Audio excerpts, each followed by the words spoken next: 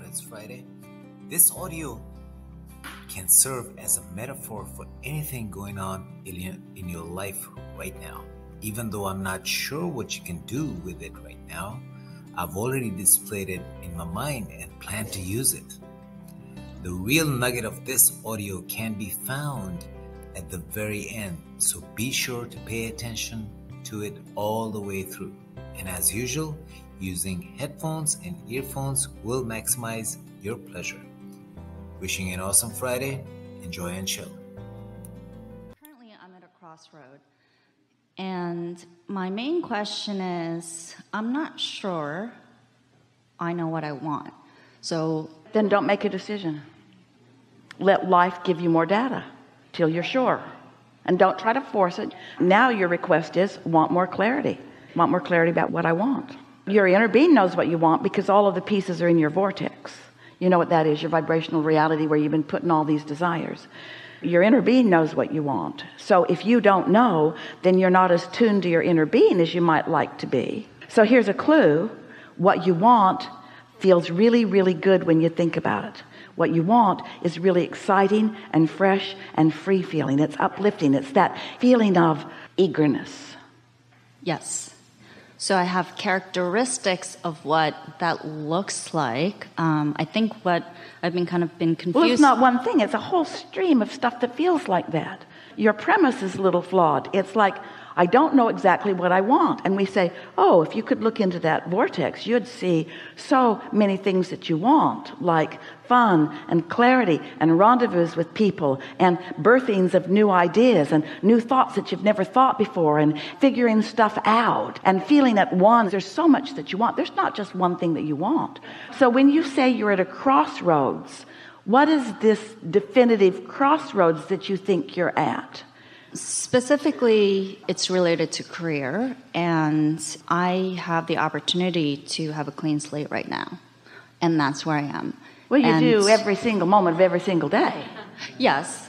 But what I mean is that in terms of the vehicle that I've used in the past to get, what I want in life, whether it's advancement, So you use the term vehicle. So if you gave up your vehicle, would you enjoy just walking around places? Yes. I think that's what I'm trying to grasp right now. Really? If you gave up your, how do you usually get around? How did you get over here? Oh, my wonderful friend drove me here. So in a vehicle? In a vehicle. I could have walked, but it would have taken a lot longer. Yeah, it's cumbersome, inefficient. So when you say you have an opportunity to cut loose from your vehicle. Yes. Is there another vehicle? Can you just get out of one vehicle and into another? Absolutely. Then it's all right to get out. If there's another vehicle that is as meaningful, feels as good, then there's nothing wrong with getting out of one vehicle and getting into another. So you're not as much as a crossroads as you thought you were. You're just evolving. So what hesitancy do you have? It's clear to us why you're wanting to get out of one vehicle. It's not as clear to us from you why you want to get into the other one. Can you tell us what's in the other vehicle that you're looking forward to? So recently I thought about, okay, what is the feeling and the characteristics that I want for whatever the next career would provide? Yeah, well, we know that you get what we've been talking about. And we talk in all those vague generalities all of the time. But what we want from... the specifics that I want, that I'm looking for. The specifics that you think are in the other vehicle. Yes. So a few criteria that I had in my mind that I would love... Wait. Not that you love, that you know for sure there. Because you don't want to get out of this vehicle unless there's a vehicle there that you are pretty sure is going to satisfy you in some ways. Otherwise, you stand in this insecure crossroads. You see, if you were approaching this the way we are always encouraging you to approach this, you would say, I'm getting out of a vehicle and I'm getting in another, and I know that the other one is not only equal and as good as the one I'm getting out of, but it's so much more. We wouldn't be having this conversation. You are the one that called it a crossroads. You are the one that introduced your vibrational attitude of some insecurity. So in this conversation, we're just wanting to help you discover, is there any real insecurity? Or were your first words that you gave to us, did they really not mean anything? Were they just words? Do people just use words like crossroads when what they really mean is just getting into a faster car? Yeah. Is it a crossroads, or are you just getting into a faster car? Which is it? It's to get into a faster car that Doesn't that feel different? wonderful. That's an entirely different conversation. You sort of tricked us all. We're playing with you. Now, you don't have to know the specifics of where this faster car will lead you. Just the fact that you know it's a faster car, it's really reliable, absolutely dependable, it feels good in all of these ways. Then there's no wondering, no crossroads. What are you doing? Getting out of this car? What then? Getting into that one? Why? Like that one better? Why? Oh, so many reasons I can't even begin to tell you. It's potential. That car has more potential. That car will go 0 to 60 in 2 seconds. This car never goes 60. Yeah. Well. And part of it is, so when I look at what I wrote, so meaning it has to, I would like it to be something that either uplifts humanity. Is that different? That's different though. When you say it is, that's different than I would like it to be. If you're still in the I would like it to be stage, don't get out of the car. Okay. You following us? Yeah. Why leave a vehicle where the momentum is good into something that to you still feels like unknown? Now, we're not saying that you have to get lots of facts and figures. You just want to be in a different emotional, therefore vibrational place before you make the jump. If you could know what your inner being knows about that vehicle, we wouldn't be having this conversation and you'd just be going. But in your wanting to think it all through, hear this, you're going to like this, you are introducing the push-pull into the conversation. Can you sort of hear that? Yeah. Let's go back to where we started today. Do you believe that through life you've launched rockets of desire about what you want more? Absolutely. And do you believe that your inner being knows about those? Yes. And do you believe that there's a clear path to get to all of that? Yes. And do you believe that when you feel exhilaration, that means you're on that path? Yes. And do you believe that when you are trying to talk yourself into going, you're not on that path, you're not up to speed with your inner being? You want to step back and be more general and say things like, I wouldn't feel this much readiness if there were not readiness for me. And the eagerness that I've been feeling about this is a clear enough indicator to me that as I make this move, that it will serve me in so many positive ways. This is exactly what this conversation is all about. This statement is going to help you the most. Picture, just for the sake of the silly analogy that we conjured together. It's not perfect. No analogies ever are. But it will serve you just the same. You're in a vehicle and it's fine. But that one looks better. So you just step out and step in and you really like it. And then after a little while, you just step out and step into another one and you really like it. And then after a little while, you just step out and step in. So picture a never-ending lineup of newer and improveder vehicles lining up for you to take you to the next wonderful thing that your life has shown you that you want. And what trips you up, this is the reason we know this is so good.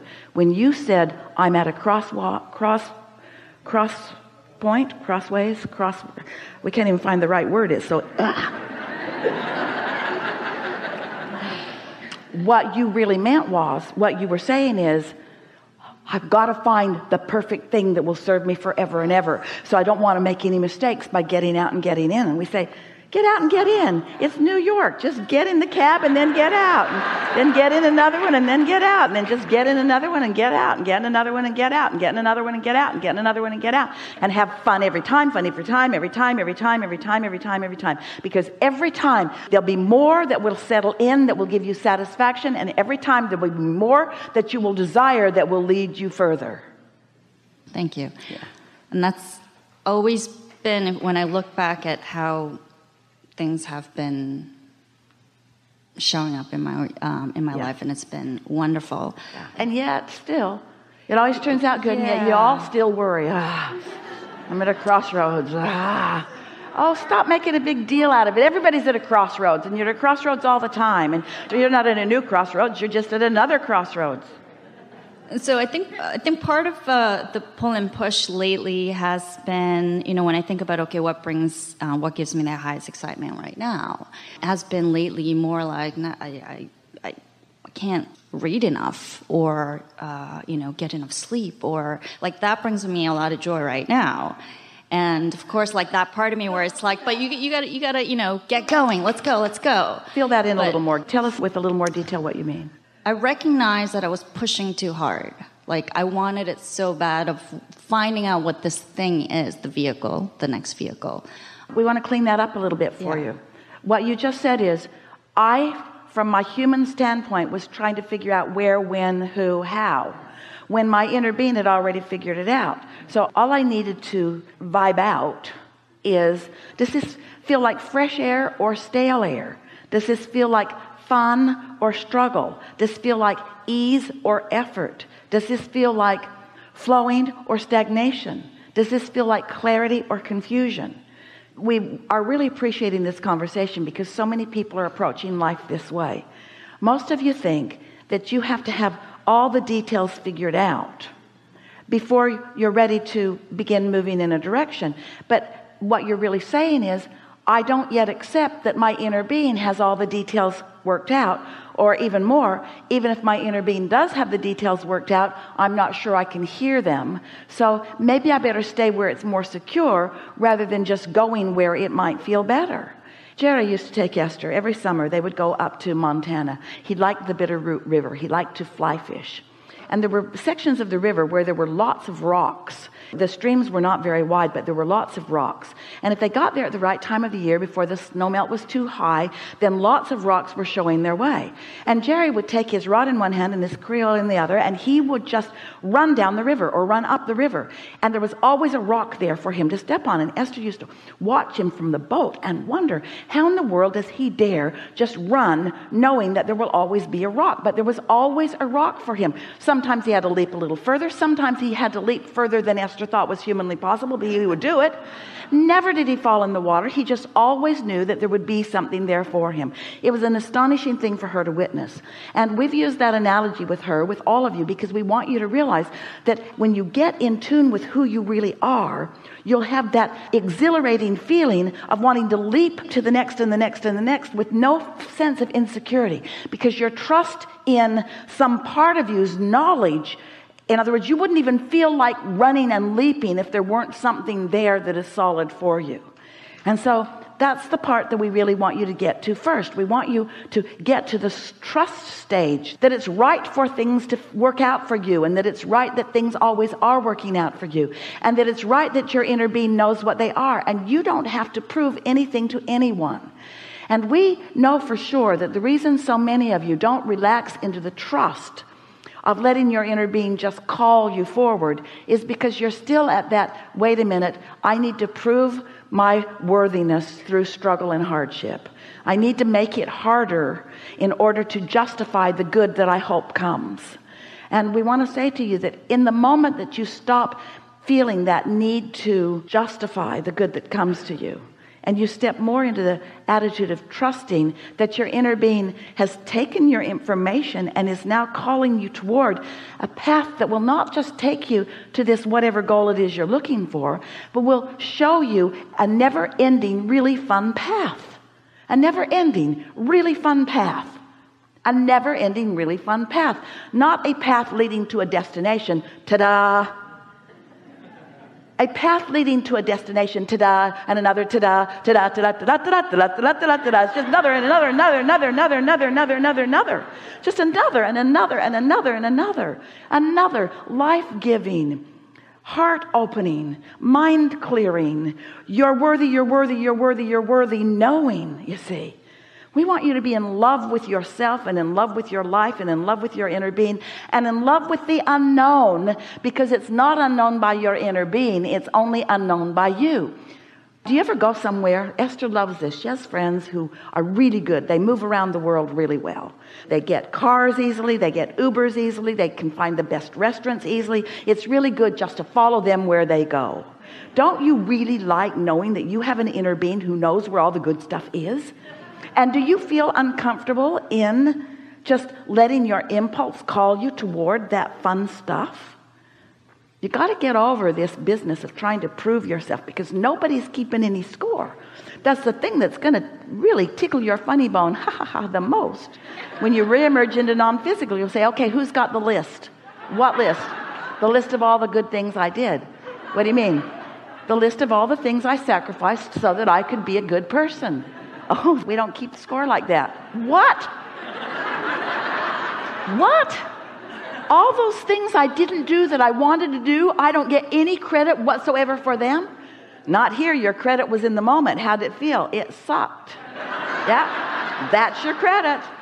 Happens in the moment. If it feels good, that's your credit. If it feels bad, that's your credit. There's nobody saving anything up for a reward later. It's all happening in this moment. You can feel your alignment with Source or not.